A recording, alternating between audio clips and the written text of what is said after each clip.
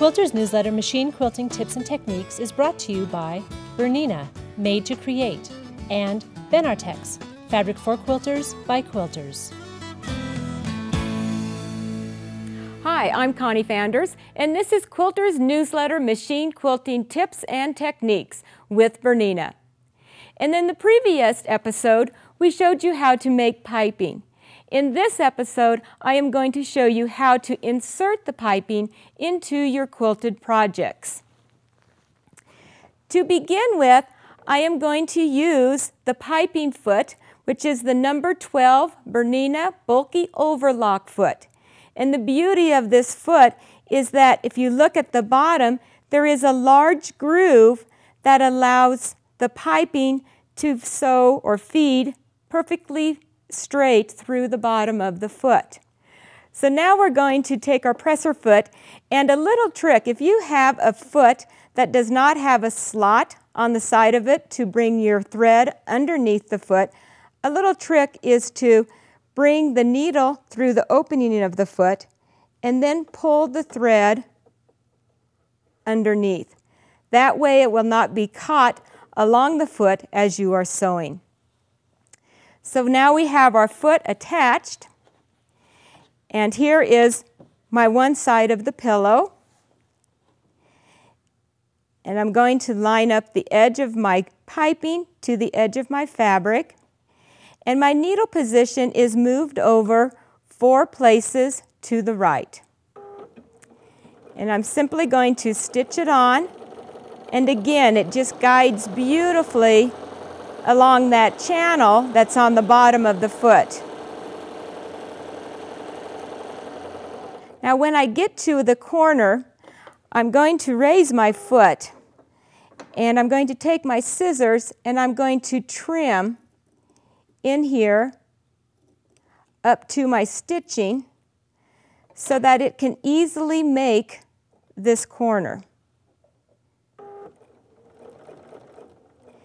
And you may need to stop and reposition your fabric as you go. And continue to sew down the next side of the pillow.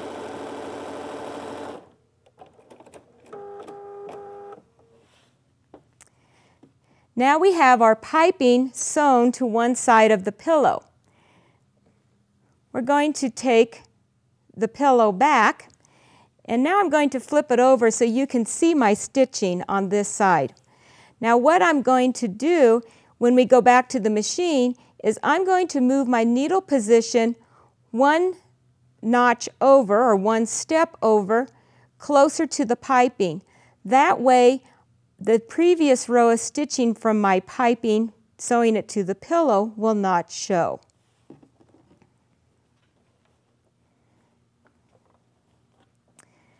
So I'm at my sewing machine, and I'm going to move my needle position 1 step over to the left, and I'm going to stitch.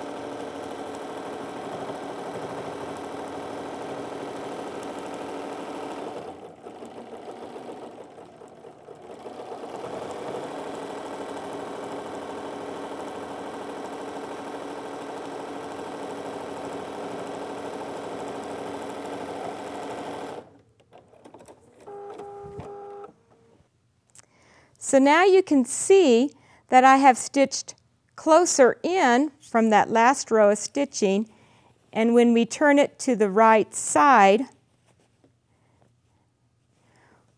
we will not see any of the stitching from the previous row.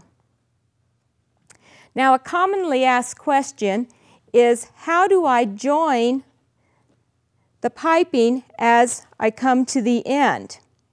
Well, it's quite simple to do.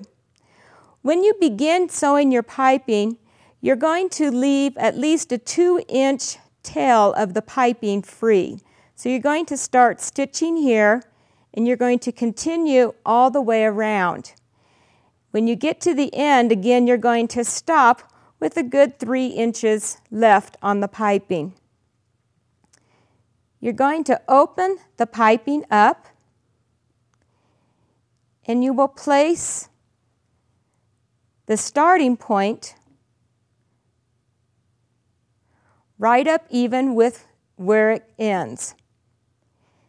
The end here we do want to fold over, so we do have a finished edge on that. Then you simply lay it down and stitch it, and it'll be seamless as to how the two pipings are combined. So that completes how to sew piping into your quilted project. Join us next time as we show you more quilted home decor techniques. Quilter's newsletter, Machine Quilting Tips and Techniques, is brought to you by Bernina, Made to Create, and Benartex, Fabric for Quilters by Quilters.